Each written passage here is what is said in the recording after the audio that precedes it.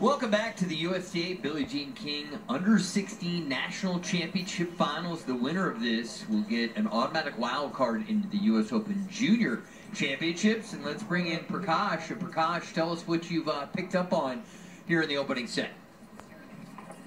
Well, it's really been one-way traffic. Crawley has just been fantastic from the start, really staying up on the baseline, not making very many errors.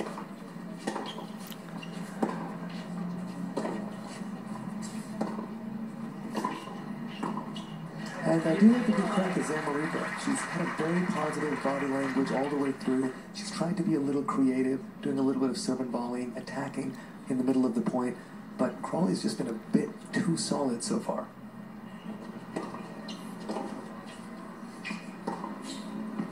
And it's interesting, she did a better job there, but a big gap between the 16s and the 18s. When you play this kind of solid tennis right up on the baseline, you're not physically developed enough to really blow the person off the court, as we saw in the first match with so much power coming from Gav.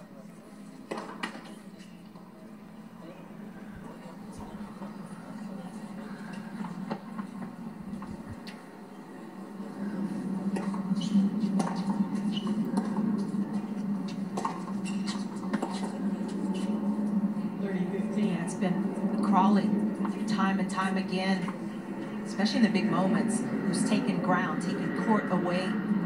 Zamarripi, top of the baseline there, pushing opponent back.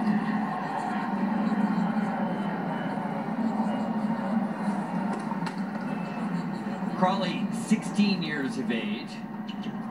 Zamarripi will be turning 16 just a couple days on August 15th.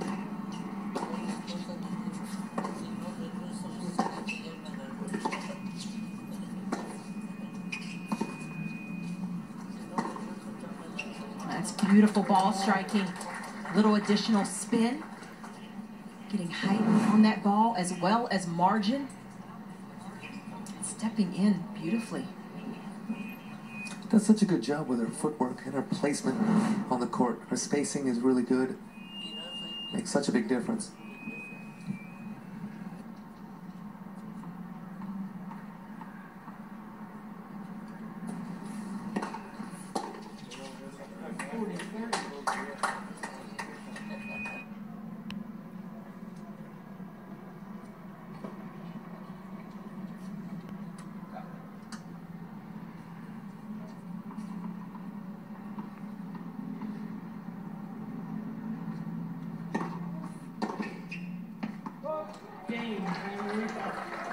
So a hold.